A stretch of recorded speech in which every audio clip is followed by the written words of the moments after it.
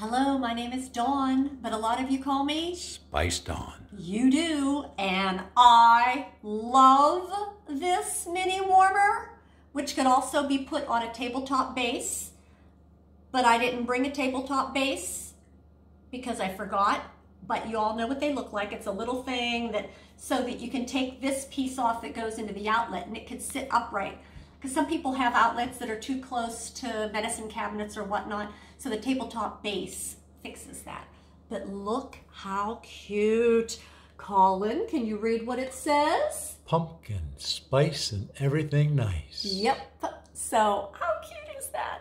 And it has a black rim and an orange dish and the cutest little scrolly handle, and on some of this viney stuff, there is a very, very pale sagey green color, and the warmer is backlit with little holes.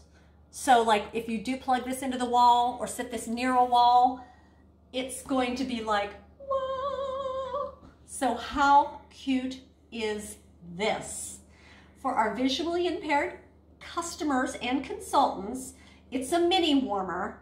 So depending upon what base you have on, so I'm not going to actually give you a dimension, but it is small. The finish is glazed. It would be one that if you did slop wax over the side, which we hope you never do, but it would clean up quite nicely rather than the bisque porous material that some are made from. So this is nice. What color? It is white, creamy white, winter white. It's very nice. Again, it is backlit with the holes. The theme is it is a little mug, like a mug of pumpkin spice something or other. Like you could actually like hold this and pretend you were drinking out of it, except for it's probably not food safe glaze, so don't do that. Is it sparkly? No, but the wall pattern that it would have would be from these 5 holes. So that could look pretty cool. On a range of how bright it is, well, I love mini warmers that don't have holes in the front because I don't want to be walking toward it and be like, ah, light bulb in my eye. So this has backlit holes. I love it.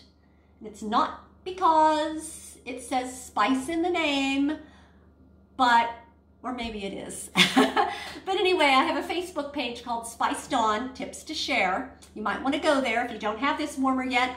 Feel free to share my video. Might get you some orders from your customers and friends. So there you go. Adorable, isn't it? Bye.